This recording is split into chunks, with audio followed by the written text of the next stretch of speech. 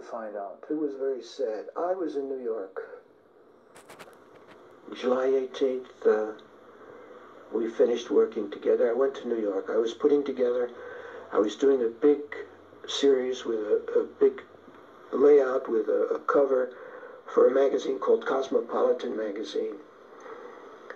Also, we had done this book together. I had put it all together. And on a Friday afternoon, I was in my office at the Sunday newspapers. I was a correspondent. And I get a phone call. And Marilyn Monroe is calling. This is Friday, August 4th. August 3rd, I guess, yeah. And 1962. And she wants to know how things are going. I said, fine. Everything looks great. The book, I've got it all together. And she says, I've got to see you. It's very important. I says, I'm trying to put everything together, Marilyn. George, she said, it's very important. There are many things we have to talk about. And there's some things that are very, very shocking that you must know about. You must come out. She sounded very sad. I said, if you feel it's that urgent, then I'll come out. This is Friday. I'll try to get out there Monday. I'll fly out Monday. And so that weekend, I went to the country. And Sunday morning with my brother-in-law, we went to a little store to get some rolls and things. And I sat in the car listening to the radio music. And my brother-in-law went in to buy some things, and he comes running out, and he says, did you hear it on the radio? I said, what? I said, I didn't hear it. It was music. He says, I just heard on the radio in the shop, Marilyn Monroe is dead. And I turned white. I said, I can't believe it. I'm supposed to leave Monday to see her. I said, is this a joke? It's not nice to make jokes like that. He says, I swear it's not a joke. Hey Drew Tubers, it's Drew. Welcome back to my channel, California Pickin'. I have two very special guests. Let me introduce themselves. First, the gentleman. Hello, my name is XAVIER Clemente, the protege of George Barris. And this is? Caroline Barris. I'm the daughter of George Barris. And she is the daughter of the photographer George Barris, Marilyn Monroe's good friend and photographer. George Barris took the last photographs of Marilyn right out on the beach in Santa Monica that I've shown you many times in my videos. Go check that out.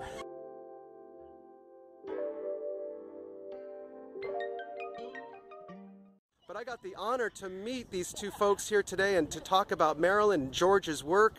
And I just have to thank you guys so much for talking to me today. And we brought up some really incredible subjects. Now, Carolyn was born after your father left. I wish I would have been born and I had a chance to meet him, never got that. The country, right? Yes, exactly. And I was now born in France. In France, after Marilyn's death. Yes. Okay.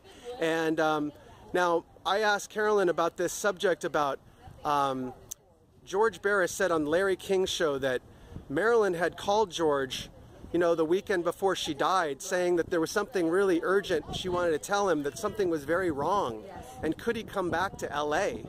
But he was shooting something for Vanity Fair or something like that, or Cosmopolitan, something like that. Yeah, and he was in New York City and he says he couldn't leave, but he could come that Monday. I see.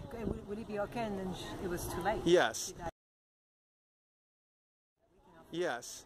He'd known, he says to this, for years, he says, if I would have gone back in time and I knew, I would have definitely gone and seen it before that. But he didn't know how urgent it was, and he had no clue. He says he wished he could have. And what we speculate is that she was talking about what? I'm thinking about the Kennedys. I'm thinking she was going to come out that Monday and say something, and she was being tapped, so I'm sure that they knew something was up, and I think that what happened to was no accident. Was your dad's phone being tapped as well? I don't know, but I do know that after she died, my father moved to France, and he says, when I asked him why, he says it's because he was being haunted by the press, and he wanted to go to France. But I think he was probably, there's a lot more going on, and he would never really go into it. I see. To talk about it. I see. I just think that he was probably afraid too, because why would you move to France? Right. Suddenly, right after. Yeah, it's out of his character just to like bounce out the country. Yes. You know, and just leave. Like, you know, like that fast. So something. It is. He's been here his whole life. He works a lot in New York. He's a photographer. Why? I mean, why leave? Exactly. Yeah, like the Sam Giancanos were involved, the Kennedys were involved, all that triangle circle, let's say, you know, a lot of them ended up disappearing. So Especially afterwards. Yeah, and George was a photographer, so he took pictures of Sinatra before Frank Sinatra's Sinatra Sure. on Paramount, and was like intertwined with these celebrities, and was gravitated to the stars before they even became stars. Yes. Just like Sinatra, Steve McQueen, Marilyn. So Charlie he had Chaplin. that gift of gab to point them out. Yeah. So it's really out of character Yeah, for he him was. to leave town. I noticed he was very private in some subjects. Yes, it And I seemed think like in those that. days There was a lot going on. That wasn't undercover, and I don't want to talk about it. Yes. And to this death, he wouldn't. To the end of his life, he didn't really. No. Called Some Like It Hot. Oh. I watched Some Like It Hot. The following July, we have a boat party. I meet Caroline. Really? I'm like, something's going on here. It's I don't know almost what's like going on. That's crazy. Guiding. I feel like Guiding. I lived across the street from Marilyn's grave. They didn't realize it. A couple of weeks later, I screened the movie and then met George. And George was like, well, why don't we work together and do something? Darn. Like, I don't know, George. I'm not really too much of a Marilyn fan, but I don't really know too much about her. Uh-huh. You know what I mean? My sisters are and all that other stuff. Uh-huh. We collaborated, we sat, and we bonded. Darn. In Hollywood land. Yeah. So, Wow. and now in Hollywood lands everywhere. We're in Korea, New York. Tell us what that Italy. is. I'll give you a plug. What's going on with that? In Hollywood land is basically preserving his legacy and his works with Marilyn and other, you know, celebrities that he's worked with. Wow. On set, because he was commissioned by like Fox, Cosmopolitan, all the, you know, the big shots in those days. So we gathered all that information and created in Hollywood's website also. Nice. Derivatives. Right. Sweet. We collaborated with artists too, with Dennis Mackay and George Barris, and we did some beautiful artwork with my dad's pictures. Wow. Both, limited edition autograph things that we're selling on IHL.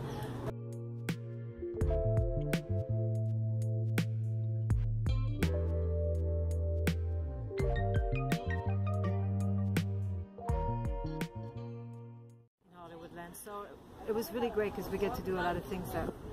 Now here's the controversy. A lot of controversy. We can talk about them all, but I shown you this the secret love nest of Marilyn Monroe, JFK, RFK, which was down on the beach in Santa Monica, and I showed your father's one of the last session or the last session, professional session that Marilyn had with your father or anybody, and there's a picture of the love nest right behind Marilyn's head.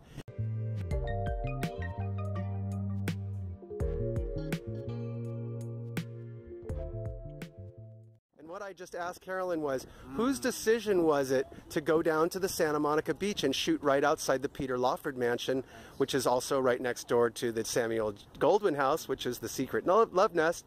And I asked Carolyn whose decision was it, and we both we both said it was Marilyn's decision. Well, because it was Marilyn's and my dad's collaboration to work on the book and to tell the truth. So she, you know, says, okay, this is what I want to do, let's do a shoot. So they all collaborated together. Yes. So it's actually, she was speaking the truth without even saying it. Exactly. That's right. She wanted to tell the truth. Yes. That was the whole idea of doing the book. That's why he did this long interview with her for weeks on end and asked questions. That's crazy. She had something to say. Yes. She wanted to say, and I think, like you said, she said in many more words than we expected. And I felt very excited to tell Carolyn and Xavier that the house behind her head was the house that the affairs went on in, and that Marilyn her phone calls were not being returned by Robert Kennedy, and she was saying in that picture, hey guys, I'm sending you a message, I know you're going to see it, wink wink, nod nod, this is where it happened. Yeah. Isn't that amazing? Yeah. And we also talked about the sweater that Marilyn was wearing, the Mexican, what's it was called? Yes. It's like a sailor sweater. Sweater. Yeah. And she was wearing this sweater because it was cold. It was cold. I guess. Uh-huh. Alpaca or something, wool. It was a wool sweater. Yeah. It recently sold at auction for some big dollars. I know. My Didn't dad. your father give it that to her? Yeah, she already had it. No, I think my dad bought all those clothes. Oh my gosh. All that stuff. He did all the Wow. Yeah, because all the Poochie stuff she would wear, George would go out to Poochie in Beverly Hills and actually give it to her. Wow.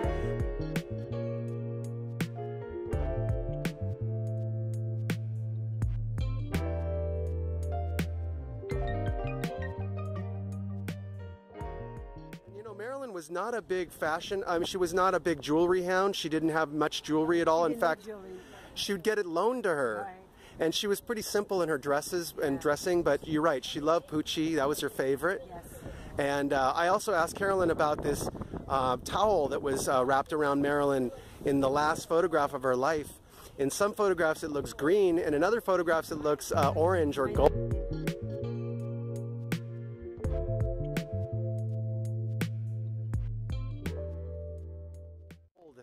And her last photograph, she was getting cold at the end of the day, and she said, George, she didn't complain all day, and then she said, George, I'm really cold. She was shivering. She said, George, can we go now? And he goes, I have one last photograph, let me just get this last photograph. And then what did Marilyn say to your father? This one's for you. And she blew him a kiss.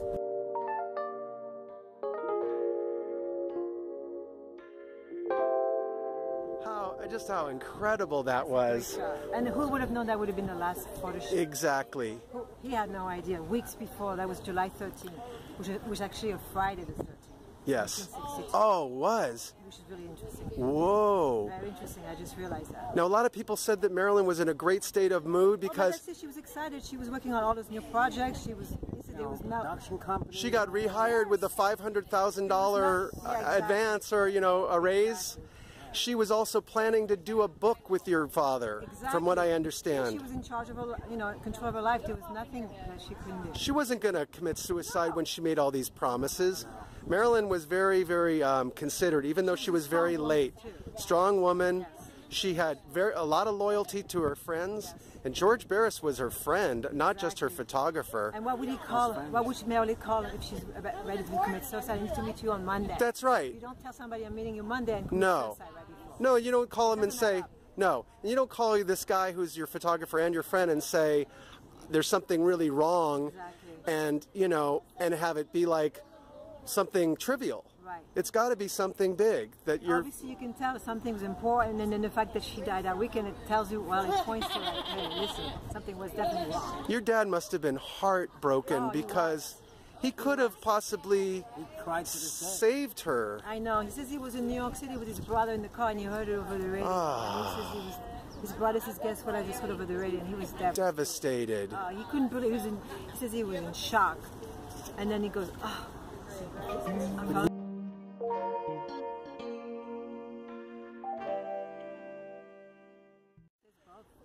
The story was Robert F. Kennedy came out to talk her down, to stop calling and stop, So she was out of control. Yes, she was a scorned woman. Yes. And you know what they say about a scorned woman? Yes. And she probably was going to speak at that Monday. I have a feeling Absolutely. she never had an opportunity. Yes. Sure she didn't. Wow.